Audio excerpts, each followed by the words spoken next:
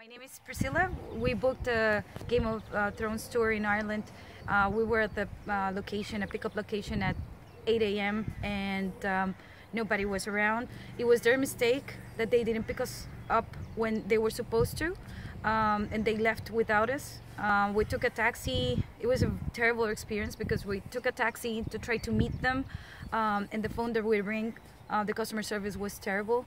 The customer service representative had no interest whatsoever to empathize with our situation. When I asked her, can you call the tour guide to see if they can stop to meet us? And she said, in a matter of seconds, when I asked her, I already called. We knew that she was not being honest with us. So terrible, terrible, terrible experience. Terrible customer service. It was really disappointing because we booked this tour months ago. Unfortunately, I think that we wouldn't be able to take the tour again because we booked this particular day. We're from Costa Rica, so it's playing around with people's time, with people's money, and I consider myself very offended. I would never in my entire life will recommend or suggest this Game of Thrones tour to anybody.